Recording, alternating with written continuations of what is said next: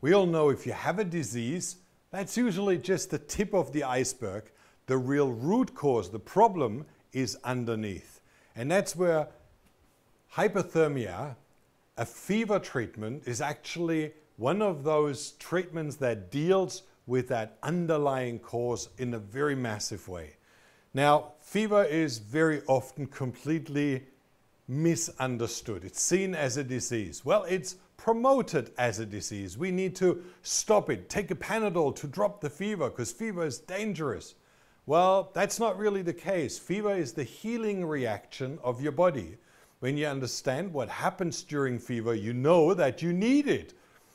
As soon as you go into a higher temperature and your core body temperature rises, your body produces massive amounts of white blood cells, killer cells, fighting your army, your defense army that then deals with infections, deals with inflammation, deals with all the toxins and takes that out. So it's a healing response of your body. That's why when you have an infection, it gets hot. It's a local reddening of the area, and that's where your body sends more blood supply. And there is a saying, if your body can't catch the invader locally, it sets the whole house on fire. And that's when you get a whole systemic fever. Now, children need several fever bursts throughout their youth in order to develop a full functioning immune system. So, like Rudolf Steiner said, there is 7 different childhood diseases which we all had. You know, measles, mumps, rubella. We go through all of those and we develop from that our immune system. It's like the training battlefield, and it's always at around a certain age when all of a sudden the outbreak comes. You have high fever, you lay in bed, you're 3 days knocked out, and then your body has learned to deal with those infections and can handle them. And then the immune system is so strong, has built up so much power that it reduces the virus, reduces the bacteria, and you're fit for life, you're fit for your future. Unfortunately, all of that is rendered useless with our medical education that we gain today. We need to vaccinate, and we cause more damage by preventing those diseases than if we don't. So fever is known as one of the most powerful treatments for all infectious diseases. Whether you have herpes, whether you have AIDS, whether you have Lyme's disease, whether you have, fungus growth, candida, all of that is addressed by having a fever. Now, that's only something you need to do once a week. In a critical situation, if you have reduced your load, you do it every 2nd week. If you really feel great, you do it every 3rd week. But you maintain it as a regular practice to detoxify and boost your immune system. And that's something a lot of cancer patients do. They go to the clinic, they have 3-week very intense treatments in Germany, in Switzerland, in Austria, and then they come back home. And then usually everything starts to deteriorate. Then they go back, give themselves a boost, and then they go back home. Now, what you can do is with hypothermia at home, you can do this treatment regularly and keep up with the strong immune system, keep up with an incredible burst to deal with infections, to deal with, we have here more infections, and this just shows what I've just explained.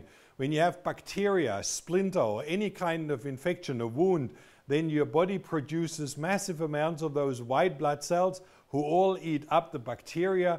The swelling is created to create more blood flow, and then once all the cells are dead, then the phagocytes go back into the bloodstream, detoxify through the liver, and that's it. So it's a very normal healing system that we have on a local level, and if it becomes systemic, it helps us grow and become immune to disease. And this is actually a chart that shows before the patient had as a dark field microscope, and we really searched the whole slide back and forth and up and down, and we found 1 white blood cell. Now, he already had to stop his treatment in the clinic because his white blood count was so low. So we couldn't find any. He had 1 hypothermia treatment, 1 single one at night. And the next morning when we checked, we had already about 7 times the amount.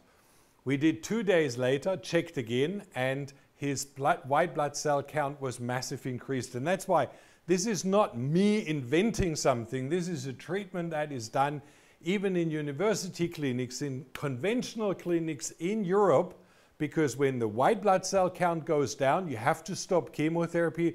You can't continue the treatment because you would kill the patient. So what they do is they do at the same time hyperthermia, they reduce all the side effects dramatically.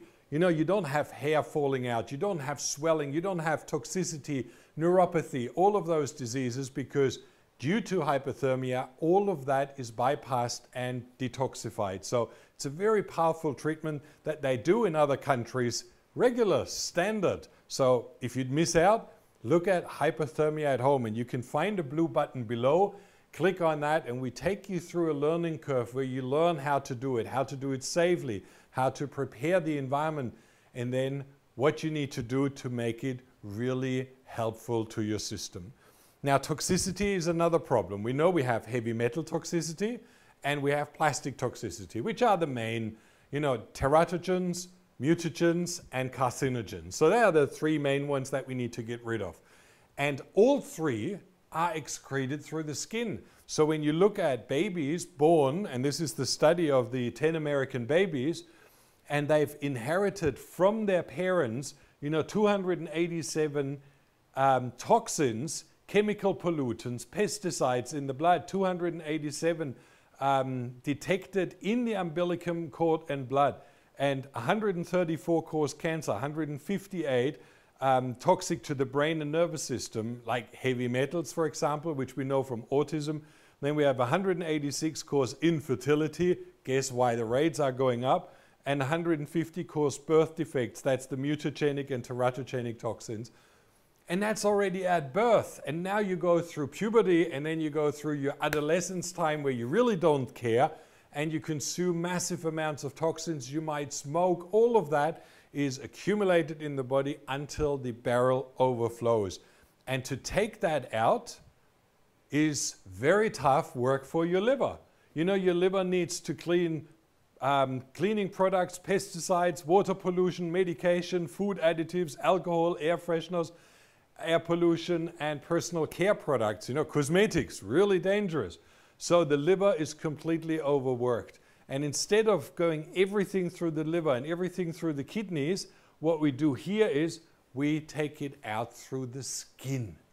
And that's a huge relief. A lot of people have DNA impairments. They cannot detoxify through the liver.